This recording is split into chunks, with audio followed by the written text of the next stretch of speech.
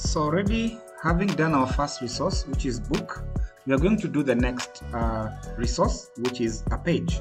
Now at this point you'll be required to take a screenshot of your resource and then you upload it on your e-portfolio, because remember, time is still running. I'm at 41 minutes remaining, so avoid being locked out. So I'm going to take a snipping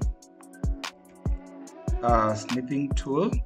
That's what most laptops will use for taking a screenshot. So I'm going to click new, and then I'm going to take a screenshot of my book. So this is just how it appears on the outside. Okay, so after that it is coming, there it is. I right click there, it says save as. I'm going to save as book cover.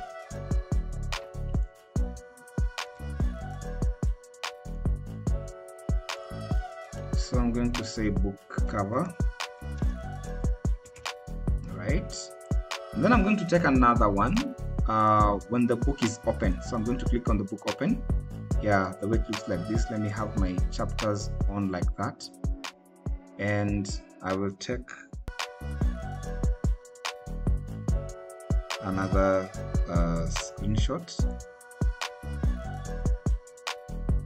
new, and you take one that covers like that. That is perfect.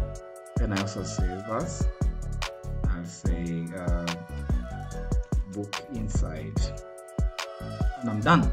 So let's go to the next resource, which is now a page. So for me to go back, I can use this link here, my first course. It will take me back to the course page. There we are. So I'm going to turn editing on, of course. And remember this link, add an activity or resource. It is present in every topic. Add an activity or resources. It is here. In topic number 2, if you click here, you can see them. Topic number 3, you can see them. So I'm going to click add an activity in topic 2. You can use any. So I'm going to resources. Then the page is here. Okay. So equally, I'm going to use the same content. I'm not going to have, let's say, introduction to computers. That is my name, and then I will leave the description, empty for now.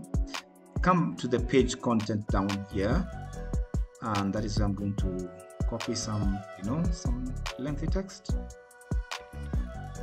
and I'm going to paste it there. So remember, you have a number of options. You can format, superscripts. You can do quite a number of things. You can insert a link. We'll look at that later. Bold, italics, etc. So for now, that is it. So I'm going to simply say save and display. So this is how my page looks like. So you can take a screenshot of this, and also you can go back to the course page, my page. Your page is here, introduction to computer. You can also take a screenshot of that.